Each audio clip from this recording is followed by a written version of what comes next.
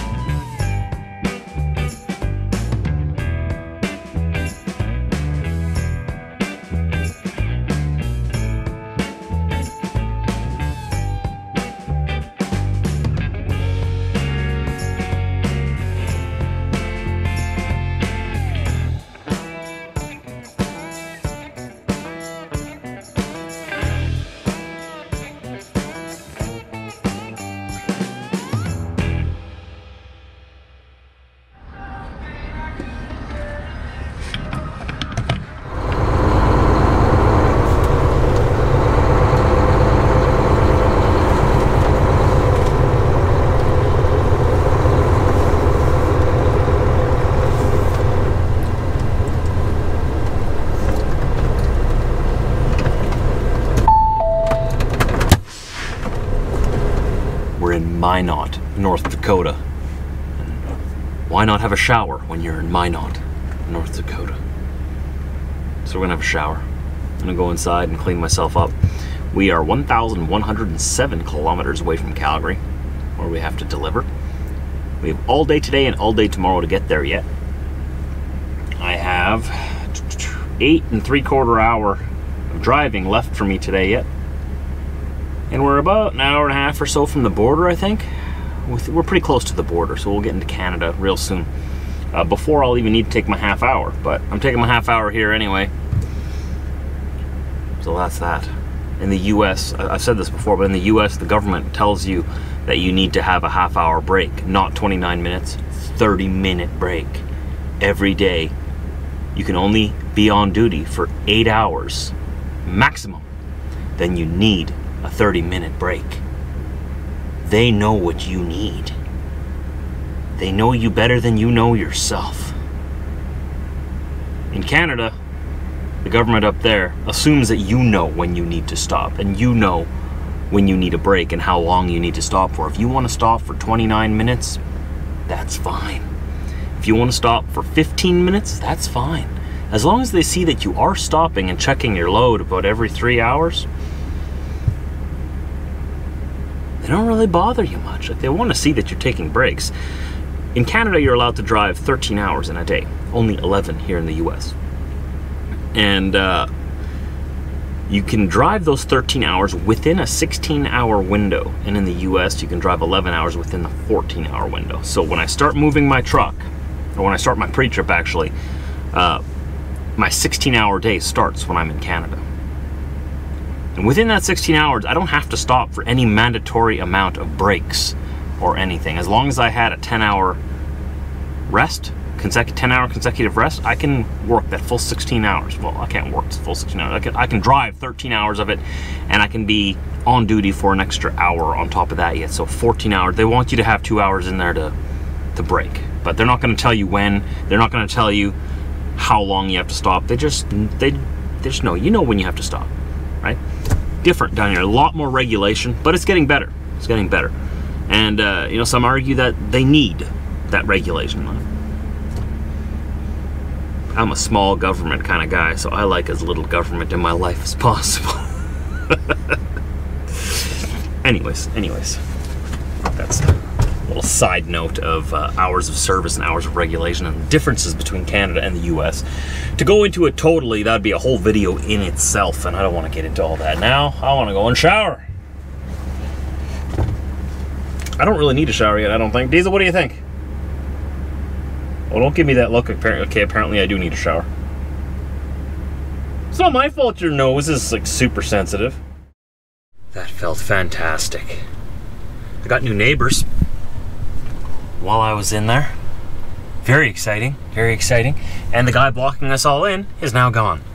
Because with how far forward this guy pulled up, I probably wouldn't be able to get out of there if that guy was still parked there. Maybe he went to an actual parking spot. Who knows?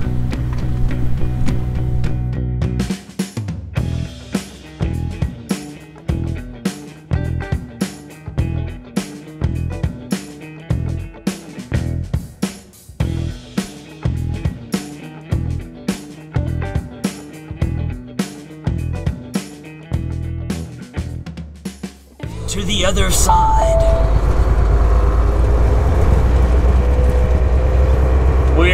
We went from the northernmost part of the country to the southernmost part of the country in an instant. Continue on this road for 33 kilometers. The countries were just different countries, that's all. We just crossed from northern United States into southern Canada here at North Portal, Saskatchewan and Portal, North Dakota. So now we have 9 hours and 2 minutes available to us on the Canadian hours of service. I have 958 kilometers to go to Calgary. I could almost make it there. Almost. But we're not going to go that far. I think I'm hoping to make it up to Medicine Hat. But if we only make it up to Swift Current, then we only make it up to Swift Current. Whatever. We can make it there in 1 day from here, and we have all day tomorrow to get there yet. So we will go until my body says it's time to go to bed.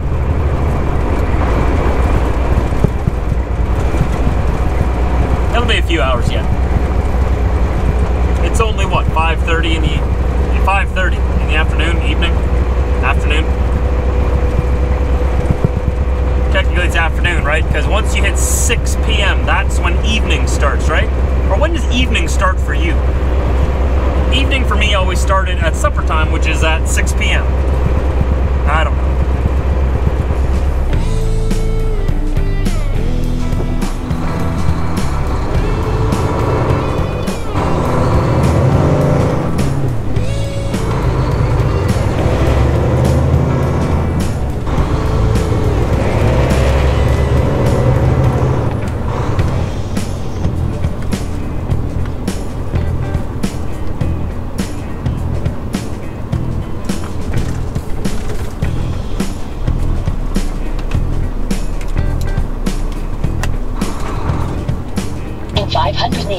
Turn right on Queen Street and then turn left at 120 meters.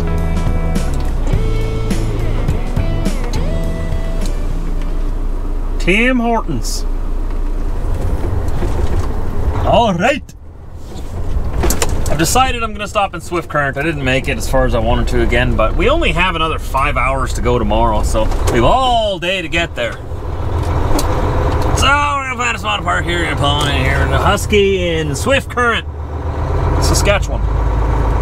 And we shut her down for the night, taking it easy. Just getting some stuff done here right now. And I've been trying to mess around with the format of my vlogs a little bit. I've been doing this for a very long time. I felt like I was sort of getting into a rut with my videos. I wanted to try something new, so I've been adding a little bit more music to it. I've been trying to include more footage, more things from throughout my day other than me just talking and looking at the road. Let me know what you think down below in the comment section. The last couple of days, have you liked it? Have I been doing a good job? I'm a little more proud of these past couple of videos than I have been of the past several weeks, months.